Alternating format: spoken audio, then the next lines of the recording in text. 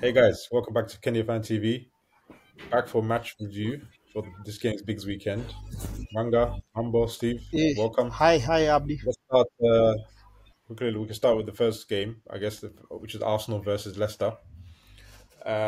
Mambo, I'll give this one to you. What are you thinking for this game? Tough one for Arsenal, or they're going to come through it? No, it's not a tough game for Arsenal. This is a sure bet win, and that's three goals against Leicester. And Saka will provide another assist and a goal. And I hope starting to start instead of Martinelli. Oh, really? Yeah, You want Martinelli to be benched definitely. I want him to be benched. He only performs in the big after games. how he performed against City? No, Oh wow, okay. Martinelli will performs in big games, but will disappear in all the rest of medium teams. I think without Odegaard around, you're going to find that Martinelli is going to be playing better than Saka. You're going to find that out to be true. Steve, what's your take on that one, Arsenal Leicester?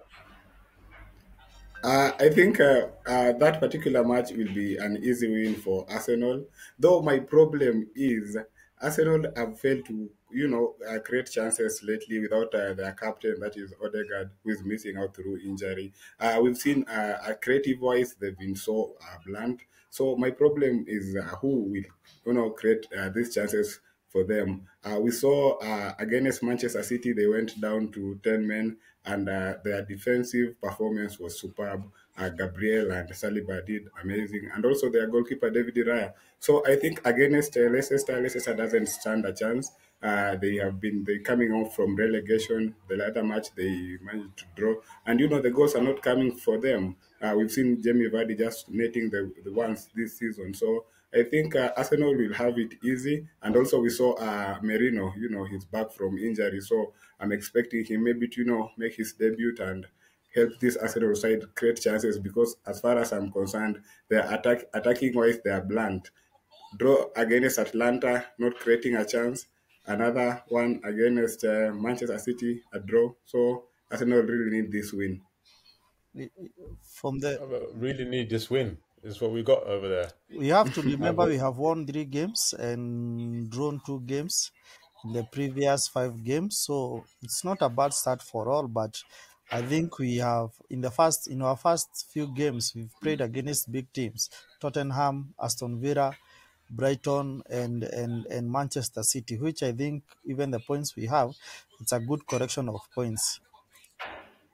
Yeah, and then also to remember the three away games at City, Villa, and Tottenham as well. So Yes. that's already three big games to Yeah. have in your first five games. Yeah. All right, so I guess Arsenal will be comfortable in that area. We can go to the next big showdown: Newcastle, Man City. Steve, I'll give this one to you in Spain. What are you thinking of that one, Newcastle City? Manchester City against Newcastle United is a match I can't wait to watch because I don't know if the early kickoff bad omen is still available because we normally see big teams struggling in the early kickoff games. Mhm. So I think I believe it's going to be a difficult game for Manchester City and also not an easy game for Newcastle United. But I know what I am sure of is that is not going. Newcastle United are not going to hand over the 3 points on a silver platter. It's going to be. It's going to be. If the Manchester City are going to take the 3 points home, they have to win it the hard way and they have to deserve it without the help of the referees. They just have to play the game because against Newcastle United, who are also having a good team but still shaky. I think facing a big team, they won't just face them as they've been facing other teams. They have to step up. So I'm expecting a brilliant performance from Newcastle United actually playing at home. I'm expecting actually a goal from Alexander Isak. He normally plays good in big games. Newcastle were beaten by Fulham the last match they played away. That is, we saw what the former Arsenal boys did. I think Newcastle will want at home will want to stamp their authority against Manchester City. Previously, they've also been able to hold Manchester City to draw. And another thing is, Manchester City will be without their captain. that is Rodri, who is out injured and, who is competitor for the Ballon d'Or. We've seen Pep Guardiola saying the injury is worse. He might meet us for the rest of the season. So this will be a very big loss to Manchester City as far as the title race is concerned, because with the Rodri, he brings that creativity, and that he scores goals outside the box. So usually we saw in that maybe Manchester in that Arsenal game, they really lacked a player who can score outside the box. So I think Manchester City without Rodri will be, struggling for goals. You know the difference between Manchester City and Newcastle is that Manchester City has 13 points, Newcastle has 10 points. This is just a one game difference, and Manchester City tomorrow they are being humbled down at St James Park. Yeah, we can. Okay, Yeah, everyone is very confident. I like that. yeah. I'm on a different opinion that City are going to go there and do a job, as I expect them to normally do it. But regarding the Rodri thing, he complained a lot about players protesting, possibly because they got too many games. But now he has his wish. He can take a long break Mm. and enjoy himself for a while. All right, then. So then, Mambo, this one is for you. Every time the weekend comes, we have to give you Mr. Jackson and Chelsea. So Chelsea at home to Brighton. Oh, Uh, that's going to be a tough one. that's a tough one for me. I don't think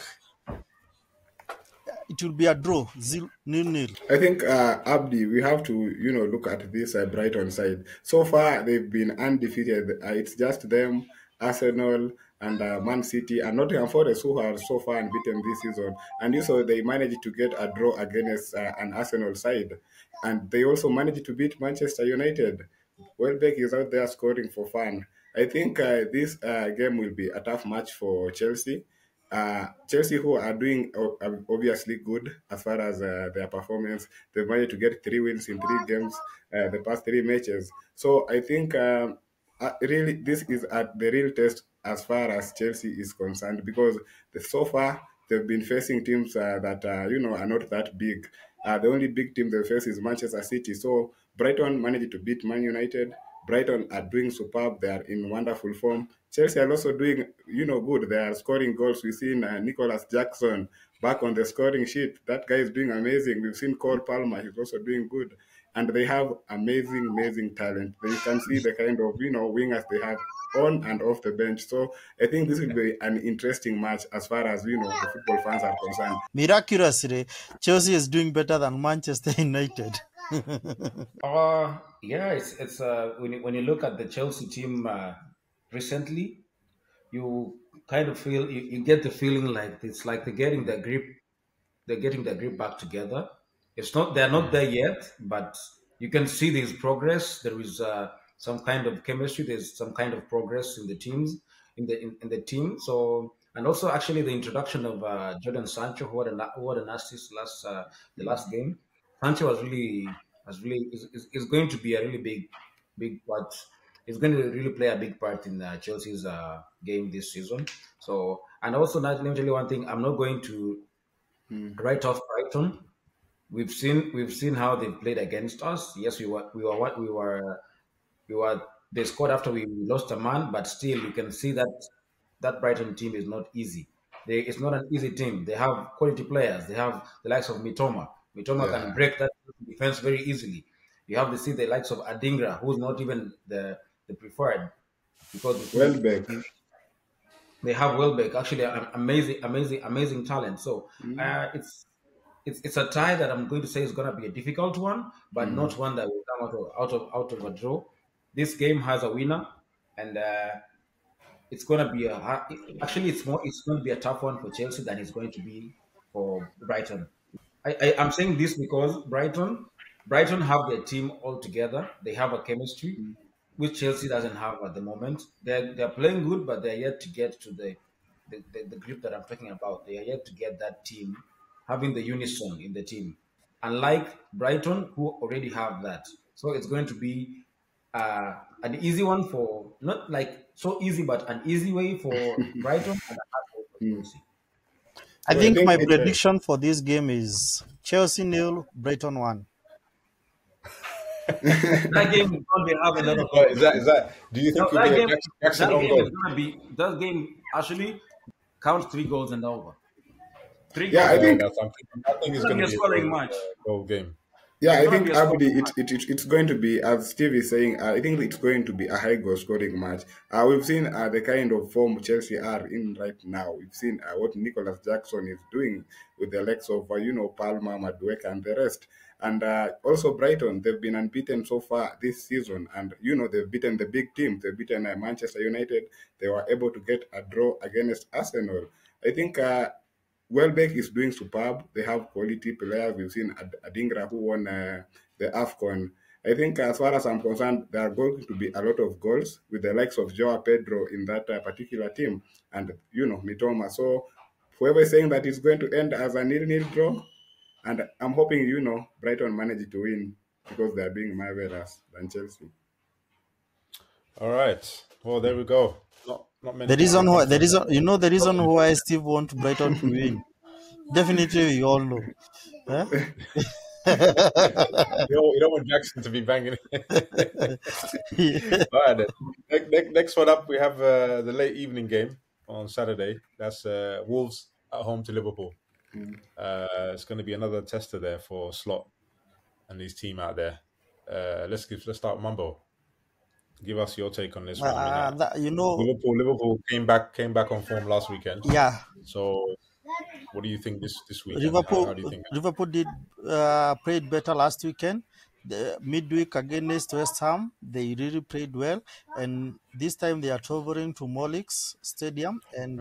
and Wolves have this is their worst start in the season, and they are there in the second position, and so this game they will be determined to get their first win. So it's a very tricky game for Liverpool, even though they are in a good position and they have all they are playing the their game perfectly, but I think it's going to be a draw. I don't think it's going to be a draw game. This game has got it is from the constant results we've seen from the previous matches. It can tell you it's going to be a draw, but this match has a winner. But I can't tell who. It's going to be a tricky one because it's really hard because Cunha is hungry for goals, man, and then you see on the other hand, Liverpool want to be in the bracket of the big teams, so it's going to be a tough one. Yeah. Okay then. Well, then if it's just Liverpool, I think there's going to be a tight game, but I think they Yeah. can. They got the quality up front to try and get something out of this. But now, okay, now we save the best for last. We go to you, Steve. Yeah. Sunday. Yeah. Huh? Yeah. Like this is coming. It's coming thick and fast for Ten Hag right now. After that disappointing game midweek, now Old Trafford. You're welcoming Tottenham coming there. Yeah. I mean, you've seen Tottenham so far this season. Anything there that worries you? After that, after seeing that Tottenham performance yesterday against Squabag in the Europa League, I'm worried. And you seen they were down to 10 men, and they were in the like 10th minute, and they managed to win by 3 goals to nil. Brennan Johnson is scoring out there for fun.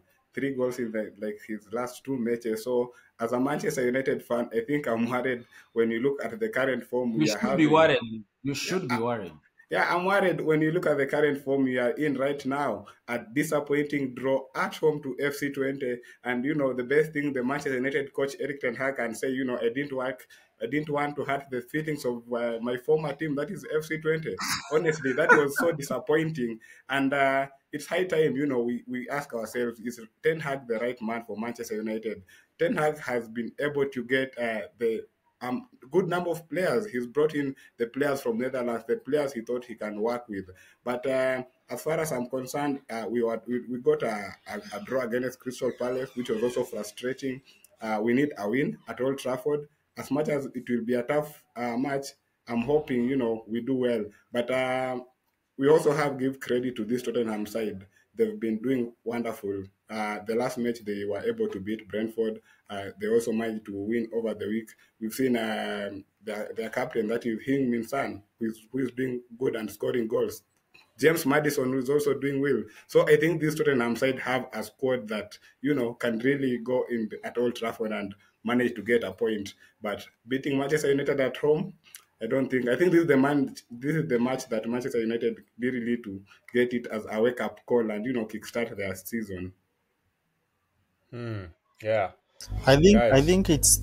I see. this is I the sense a bit of nervousness in Steve's voice right there of that game. um, What do you think? I think the problem is when you look into this Manchester United side, honestly, Abdi and Steve will agree with me, is that we are not getting the results. We go into a match day, having these high expectations, thinking, we'll go bouncing back from a draw. And I think, honestly, we are not getting those. We've seen what Bruno is doing, honestly. Eric Ten Hag is favoring Bruno Fernandes because if we look at the match against FC20, Bruno Fernandes was supposed to be substituted even in the second half. What did Bruno do, honestly, in that game? And I what don't Ten know Hag why is the telling moment you us, say 20, I just feel like laughing. I just yeah, like, yeah. And what I'm Ten Hag sorry. is saying is that Bruno Brother is didn't say captain, he FC20. needs to Just keep on excuse me. playing. So I think Eric Ten Hag is favoring certain players, and Bruno Fernandes, as much as he's the captain for Manchester United, he needs to start off the bench. We really need to have a consistent first 11. We need to have people who are performing. Zigzag is not getting the goal after the goal against Fulham. What is he doing, honestly? Garnacho, when you look at Rashford, I think as a squad, these players did a wake up call, and Tottenham uh, at home is the right game to get that reaction. it's the right game for Okay. Ten Hag to be fired.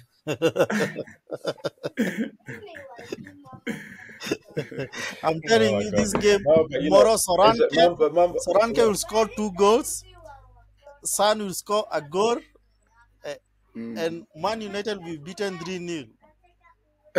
Whoa. 3-0, we are losing. No, no. Where the three goals? Where the three goals come from? We've seen. Currently, we've kept clean sheet the past two games in the Premier League. We've seen Onana has the same amount of clean sheets as David Raya. So I think our defense is. Oh, okay. Yeah, it's You're going true. there It's now. true. Come on. Now Onana is in the same boat with Oh, with okay. Raya. Onana. I Okay, remember I it's Onana see. from it's last it's season. ju- But it's just that one gets a lot of praise than the other, but they have the same amount of clean sheets this season. And I think defensive wise, we've improved. We've brought in the likes of Mazrui, who is doing wonderful. He has replaced one Bissaka perfectly. We've also seen the light. I don't know if he'll start. Now that's the problem again with Manchester United. Ten Hag doesn't know his particular squad. We might be thinking the light will start in that game. Then we see the one and only Harry Maguire. But I think defensive wise we've improved. yeah. I mean, yeah. You're not letting in much goals, but you're not scoring much either. So it's kind of balancing. You're balanced on both areas. But Yeah. okay, but that's how it's going to be. So your take is Mambo, Man United, Tottenham. What's your scoreline in that game? Tottenham 3, Manchester United 0. Steve, That's an Spain, Arsenal fan for you. are you on I the think same that boat game as that game Mambo? is gonna be. I give it to Tottenham. Any just as things stand, I give it to Tottenham a 4-1, a 4-1 or 4-0 defeat. Wow. That's Wow. an As for Arsenal me, fan for you. I think that game for me, I actually think it looks like it might be one of those games Man United just do Man United days. I think Mm. 2-1. I'll go 2-1 United if we're gonna sneak it in that one. I think the problem is, yeah, Tottenham are too unreliable to go and do things over there. that's my concern. And I think and then you've seen it. You can get at them. And like Steve said, Man United have got decent defense. They don't leak in too many goals. And I think that's going to be a tight game. Abdi, before you say that they have a good defense, you have to realize that whenever they have played against big teams, they have only played against Liverpool and they lost by how many goals? So tomorrow is another big team they are playing against. So there's no way you can say they have a good defense. Tomorrow, after they play Tottenham, if they don't lose, that's the time you start saying they have a good defense. But trust me, that's 3-0. Oh, Steve, what are you thinking? Yeah, I think Tottenham at Old Trafford, as much as Tottenham are in superb form, I think it would be a tough match for Manchester United. But Man United will win by 4 goals to 1. Rashford, Hoyland, Zigze, and the one and Wow. only These Alejandro wild Garnacho. numbers you guys are dropping here. If Huh? horses were wishes, These Dominic wild Solanke, numbers. but Dominic Solanke will Let me score for look at the them. odds for these games. 4-1 Man United. These wild numbers. All right then. So I guess this weekend we'll Yeah. see if we get a Haaland hat trick or a Wow. Jackson hat trick. Yeah. Maybe it could be a start for Sterling, first start in the Premier League for Arsenal. Or we could have a slot masterclass for Liverpool. I think Huh? Abdi, But- one thing, my highlight, one thing I'm looking forward into this particular match week is the fact that Manchester City will be without Rodri, who is out injured. So I'm looking forward to see who they'll bring in, if it's Rico Lewis or who will go in that particular position, because Rodri has been a key part, an integral part of Manchester City's midfield, and Pep Guardiola said it will be a huge loss for Manchester City as far as the title race is concerned. So I'm also looking forward to is Nicholas Jackson that consistent abreast last game. So I'm also waiting to see if he'll get a good performance against a tough that is a Brighton side who are good defensively and they've not been beaten this so far this season. But for Arsenal, easy win for them and yeah, also yeah. Liverpool. I agree. I agree. All right, guys. On that note, I guess we'll see each other this weekend.